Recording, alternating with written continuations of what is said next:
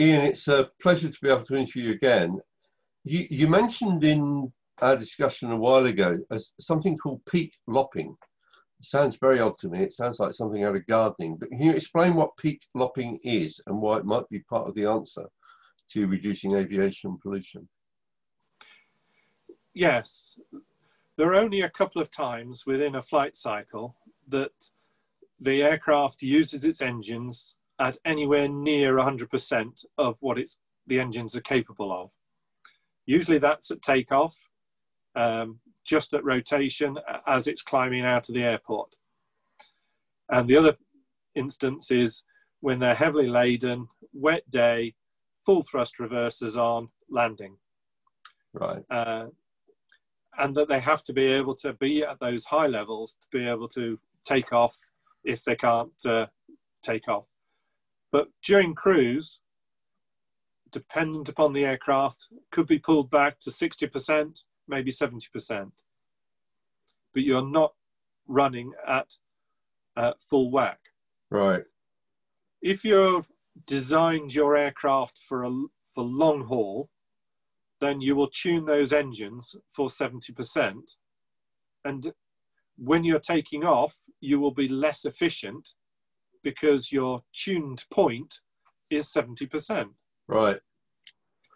If you're a short haul aircraft, you've tuned it for the climb out of the airport because that's what you do most of. Right. So if you're just flying from East Midlands to Glasgow, you've just climbed up to 30,000 feet and then you're dropping down into Glasgow. Right. The whole of your flight is spent at climb. Right. So you tune it for climb. But what that means is that extra 10 or 20% that you need to take off is less efficient, burns more fuel, and just in general is not healthy. Right. No, I can see that. So if you could run your engines at their peak tuned point all the time, but supplement the power. So we see this, for instance, in the electricity grid. The demand and supply vary through the day. Right. And we have to have enough power stations for the halftime kettle turn on the FA Cup final. The rest of the year, most of those power stations are sitting there doing nothing. Right. And it's the same thing on the aircraft. You've spooled back the engine, it's just not fully working. Go back 50 years, we had an aircraft called the TriStar.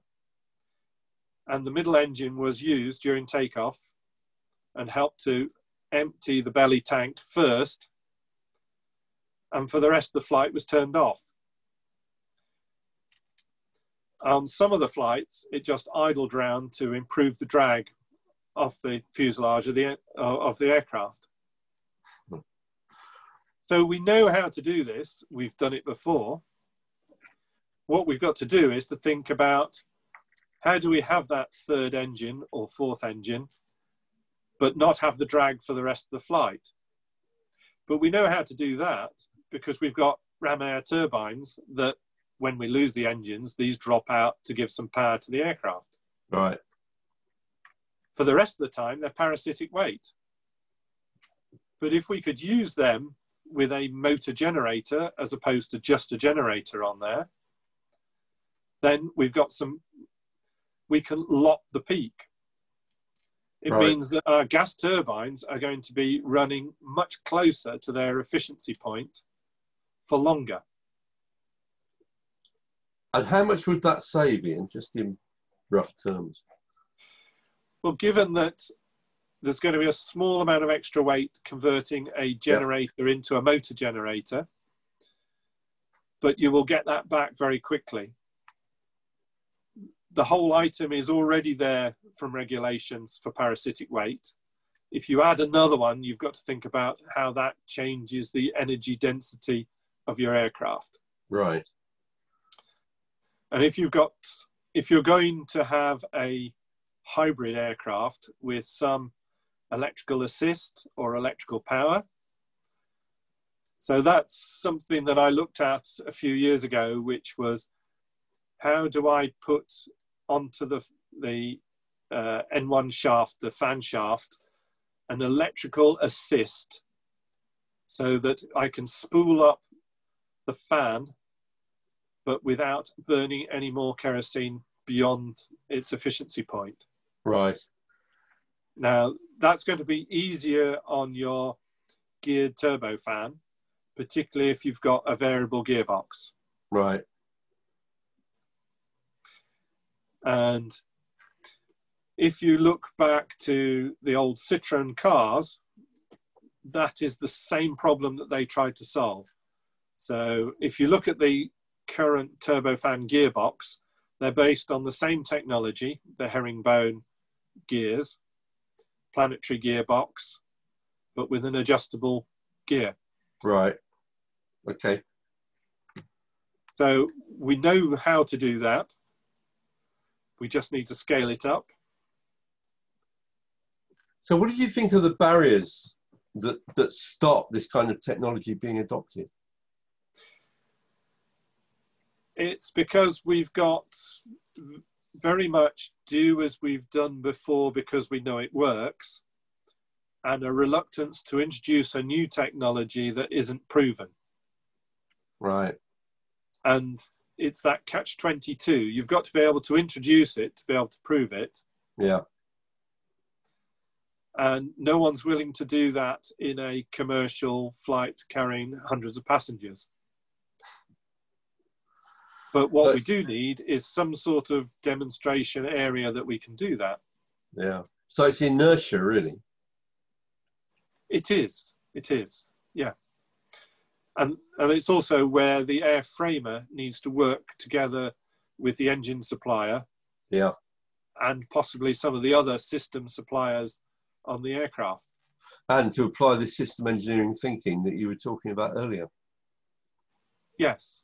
So one of the things when we looked at the 747, one of the biggest consumptions of electricity on the aircraft was actually in the avionics bay in the power supplies. Right. Almost none of the modules used the power without putting their own regulator on it.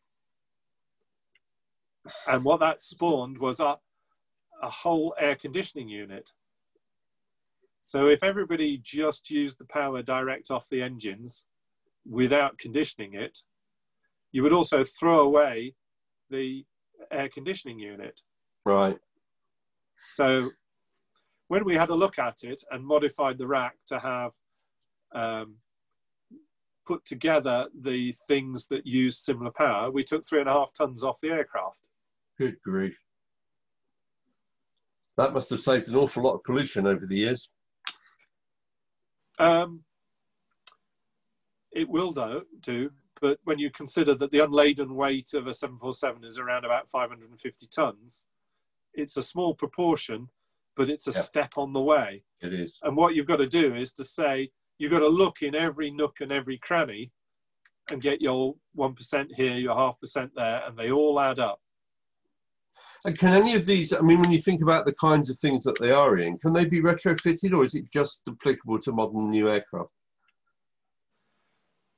In theory, they can be retrofitted, but the cost of certification is too great. Right. So the easiest way of doing that is on a new aircraft. Right. So you put it into the design that's going to have to be certified anyway. Yes. And if you look back to between 1910 and about 1950, there was huge innovation because we didn't have that regulatory control. Right. But on the other hand, we had an awful lot of accidents and test pilots that lost their lives. Yeah. And it's that mixture, it's balancing how do we manage the risk versus the benefit and opportunity? Yeah. And I think we've got to the stage where we've perhaps got to open the risk tap a little bit more or find a way of controlling that risk by having some sort of joint-led program, or allowing a retrofit of an old aircraft that's used for freight only, for instance. Right. And just see whether it works and see how much it can be reduced. Yes.